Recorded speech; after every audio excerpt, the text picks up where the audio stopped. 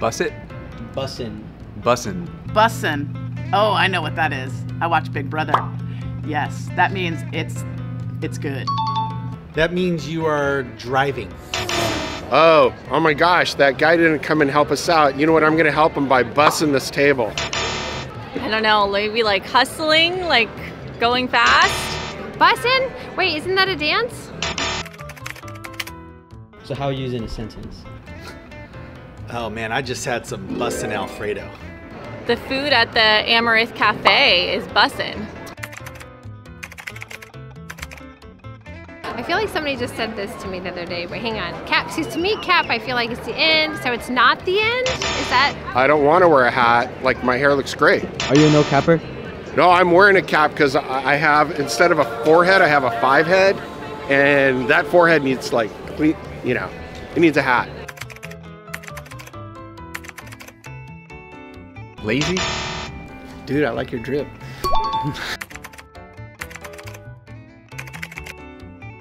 I've heard that one. Is that from Among Us? Yeah. He's looking at his phone a lot during that test. That's real sus. Suspect. Suspect. That means I don't trust you, man. You know, that A you got on your test, that's a little sus.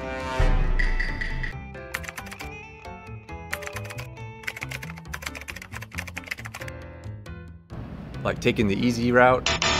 I believe that's someone who is like gets taken control of.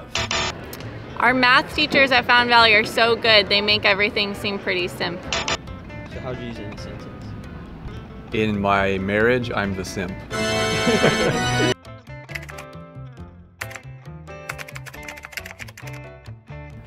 Is it to tease someone?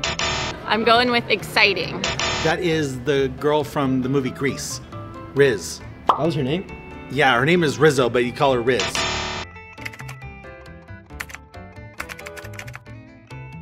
Stan? That sounds like my mailman when I was a kid. Stand means to support someone like without question. That's what I'm doing right now. I'm standing.